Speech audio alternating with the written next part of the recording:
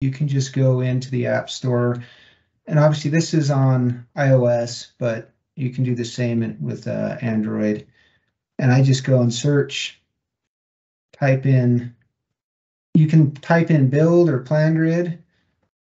And this is where it throws people off because it's PlanGrid Build App and it houses both of those platforms. So if you just click on the PlanGrid Build App, oh, it's nice, our competitor pops up. But you see there, it's a free app. You can download it. I'm just going to hit open, but it's this guy over here on the left, PlanGrid Build App. Just going to hit open. I already had it open, but normally it would open up and then you'd use your same credentials, your user ID, your password to be able to log in. And then what happens, and I'm going to jump back because I should have logged out before, but that's all right. It'll bring you to this page. And right here at the top, toward the top, just below the search bar, you'll see PlanGrid on the left and Build on the right. Well, this is to toggle between the two platforms. So if I just hit PlanGrid, now I'm seeing projects that I have in PlanGrid. Being as that HDOT is moving over to Build, you're going to want to keep it over here on Build. But if you just tap Build, it'll show all the projects that you are currently a member of. So there's two different categories here. The on-device, these are ones where I've actually downloaded, say, sheets or files, information from that project. I've actually downloaded it onto my iPad. The other section there in the cloud would just be other projects that I'm a member of, but I haven't downloaded. And I can download them if I want to. Just be cognizant of space, right? I mean, some of these projects have a lot of documents on them, and you'll end up eating up your storage pretty quick. Now over here, you can see on the left on this device, there's a little exclamation mark. And all that means when I click on this is that there has been some additional updates to this project, like maybe the sheets have been updated, maybe some files have been added. And that's just a reminder, hey, you should sync so that you're looking at the most current information. It's a good habit to get into that. You can set it up to where it'll automatically sync whenever you're got internet connection. For right now, I'm just going to skip it though, and I'll show you. Actually, I'm going to jump right back. I'm going to show you with these three dots on the right. If I click on that, I can force a refresh, and then I can have this edit download options. And this is one I would definitely just suggest that you guys look at, because you may not need to download all the photos that have been saved or all of the whatever files it might be, right? It may be that you just need to download certain modules within it. So you can kind of customize your selection there. Again, I'm going to jump back into here real quick. I'm going to go ahead and skip because I don't know how many have been updated and I don't want to sit here for 15 minutes waiting for them to update. So it brings you into the home page, very similar to what you have when you log in through the web browser. Obviously the formatting is slightly different, but down here along the bottom is where you can access the different tools or modules within it. So you've got Sheets. A couple of things I did want to show you about Sheets here. You could type in and search. There's a filter up here, and you could, if you wanted to filter it by markups you have made or published markups by anybody. This one's really nice too, because a lot of times people get on there and they're going through multiple plans or sheets, and they're like, wait, I need to go back to that one. And this clock will show all your recent plans that you've been looking at. That one really is helpful. And then the favorite sheets, I'll get into how you make them a favorite, but by clicking on that, that'll show you those that maybe you frequent a lot that you've now favorited, right?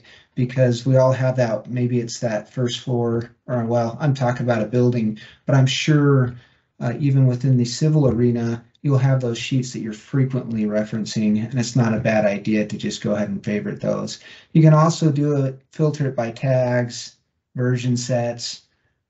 I'm going to jump out of this because I did want to, actually, let me remove that filter first. I did want to show when you're in that sheet, you can do markups.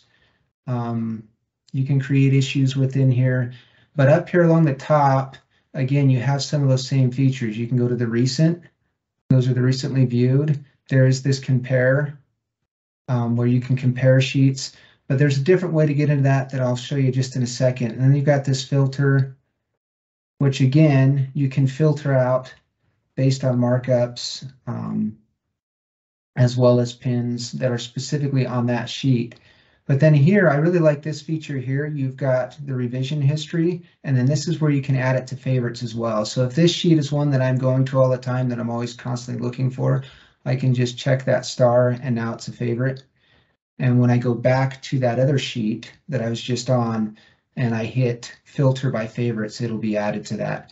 But this revision history is nice because, you know, as you're getting multiple revisions as you're going through this project, sometimes it's nice to be able to compare them or to be able to view a past revision.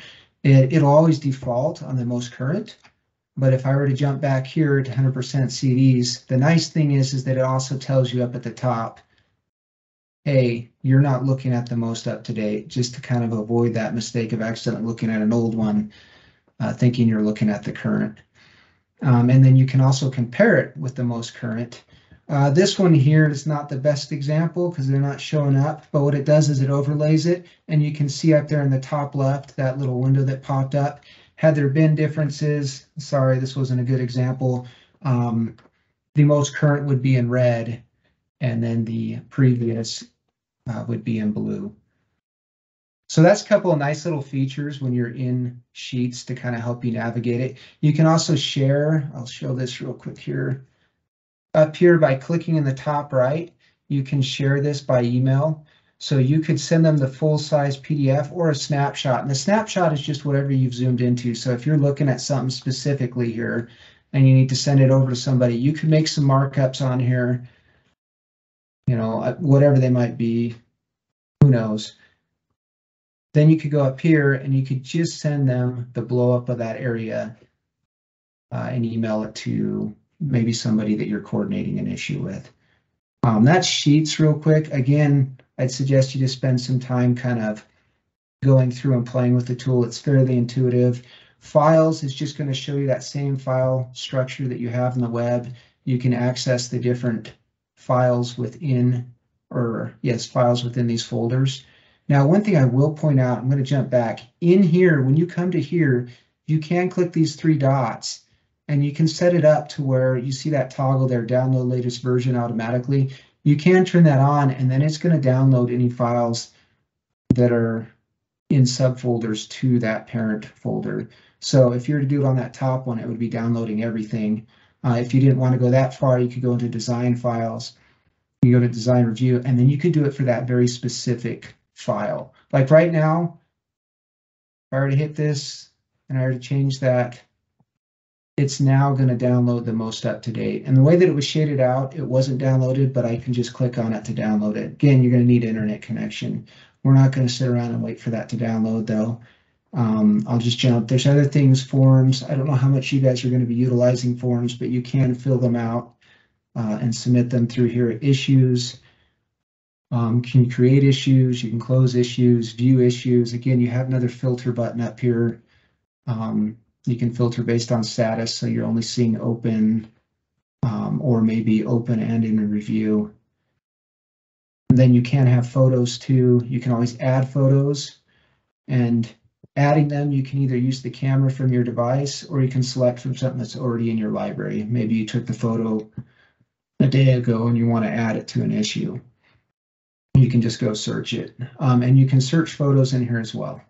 And then this more is an important one down here at the bottom right as well, because this is where you can get to RFIs, submittals, meetings, some of the other modules like RFIs and submittals is a good one because now you can go in and look. Maybe you're out walking in the field and you're checking up on that RFI. Well, you can filter this again by status, due date, ball in court, priority. I mean, you can see there's a number of different ways that you can sort them, but maybe you don't care to look at ones that are currently in review, but you do want to see closed ones. Then you can just filter it. You can look at those closed. Again, you can share them. You can email a report. It's fairly intuitive again, but the biggest thing is just spending a little bit of time familiarizing yourself with it, going around and playing with it.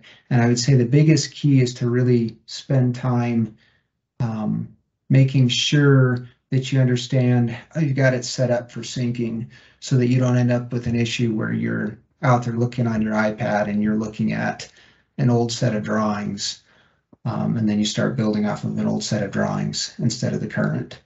Submittals is the same. I don't think we'll spend a whole lot of time on most of these.